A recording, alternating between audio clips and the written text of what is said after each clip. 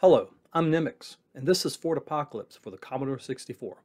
My decision on tasking this came from my experiences playing this in my youth and wanting to know its limitations. Late 2019, I started the tasking process and would periodically get discouraged. Throughout the past 3.5 years, I set this project to the side many times due to failed attempts on accomplishing task-only strategies. It was then, in January 2023, I finally buckled down and finalized this work, having solved all the issues that were prohibiting me from moving forward, including new ones just recently found.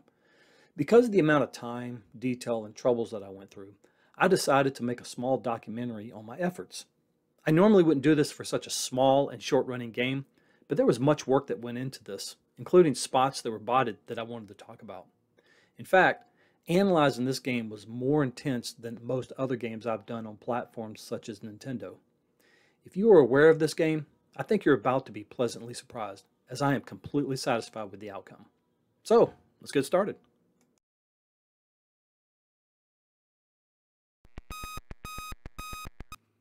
The first detail I want to point out is RNG is a huge factor in this game.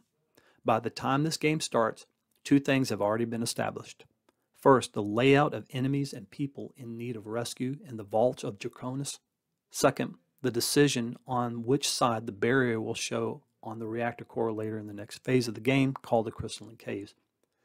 In regards to the placing of enemies and people, you'll notice on the input file from the frame ranges of 2794 through 2988, random inputs have been applied across the second player's joystick. This section is where I controlled RNG for that decision to be made. Now, of course, the code didn't need this range to figure that out, but one frame isn't going to be enough to force the game's code into making the decision that I wanted. So this area was botted with one of my many methods that I use to force RNG to my liking. This particular method is something that I do strictly on the Commodore 64 only. Why? Because the C64 core used in the BizHawk emulator runs almost 90 frames per second on my Ryzen 3950X. And this alternate method yielded better results by controlling that RNG across large spans of frames in a reasonable time. As for the other point, the barrier placement for the reactor core was decided early in the game. Now, this surprised me, since the game only loads up one area at a time into the same RAM locations for use by the game's code.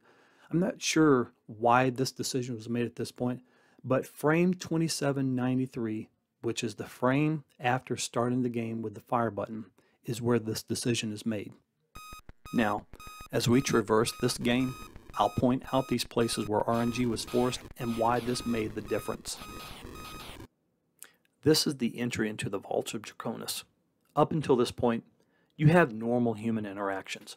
But here is our first trick that is mostly task only. A human can likely pass through, but they can't be guaranteed a pass. These flashing blocks below are called mines. You must position the helicopter to face forward and bomb out these mines to clear a way, as we are opening up a 3-block path. But a collision is highly likely. For this task, the helicopter will be manipulated to avoid pixel collision of specific objects by varying my speed downward and maybe a left and right tap of the joystick. Most gaming consoles operate on the principle of a hitbox.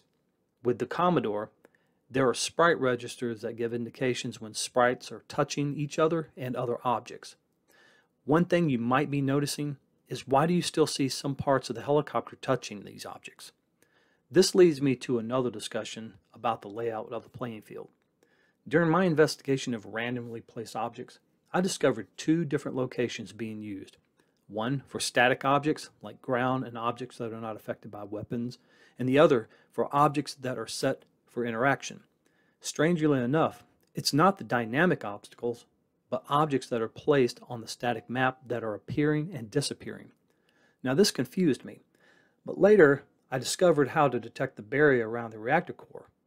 Now, this is when I finally realized that touching flashing parts of the mines was what I needed to avoid.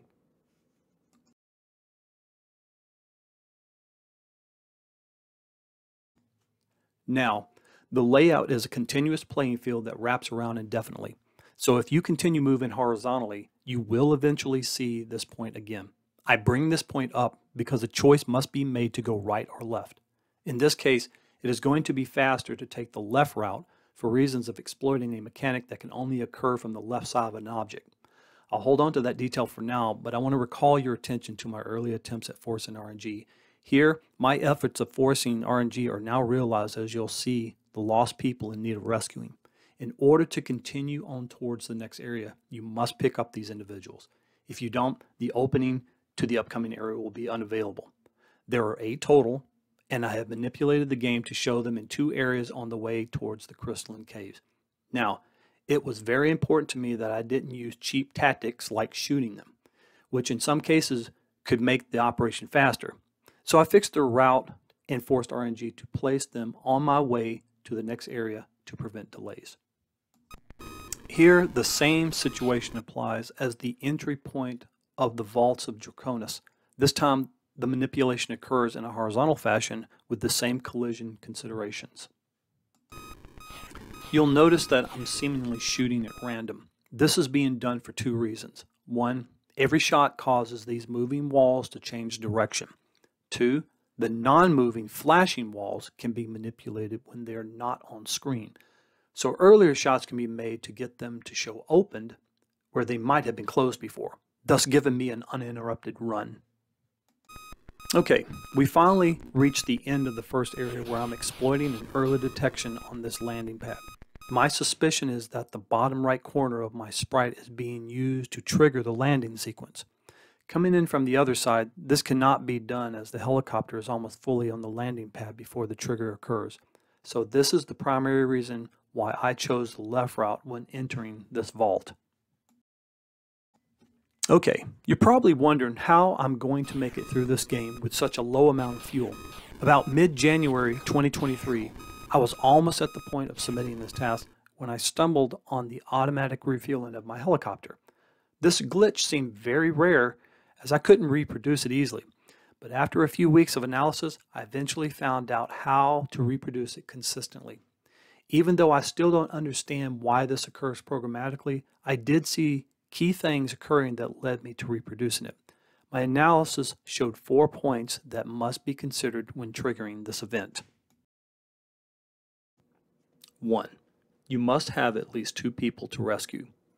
2. The fuel timer must freeze momentarily. 3. You cannot have 0 fuel, which was my original effort. 4. There seems to be a game timer that I had to delay for. In this task, you'll see that I delayed a bit during the rescue to sync up with this mysterious occurrence.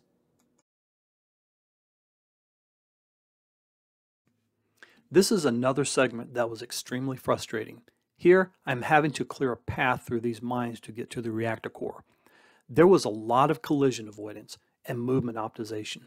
This is when I found out how detailed the movement is and how much time could be saved by playing around with the inputs.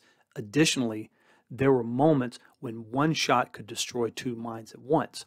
Once I understood all these mechanics, I was able to get through this segment with great satisfaction. At this point, we have an opening to the reactor core. Going back to the start of the game, the frame immediately following the first press of the fire button decided which side the reactor would be open on.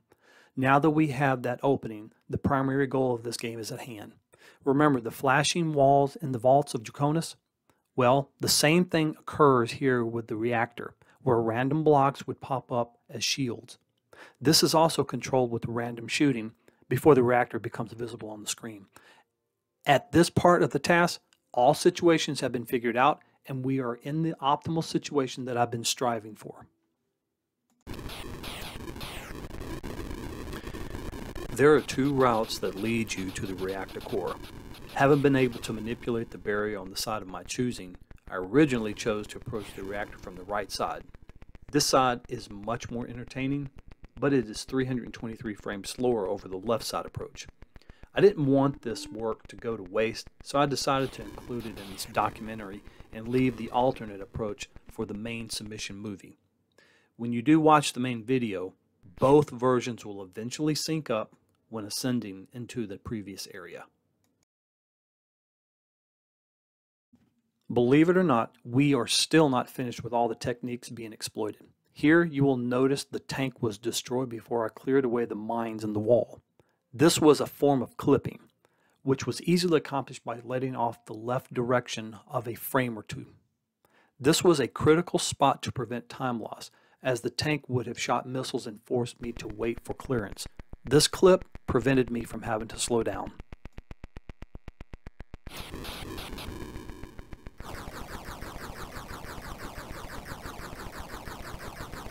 As we approach the ending of this game, we once again are exploiting the trigger to end the game by touching the landing pad from the left side. As you can see, this game, as simple as it looks, had a decent amount of tricks to use. I appreciate your attention. I will be available for questions, so please ask. Well, time for me to move on to another project. Have a great one.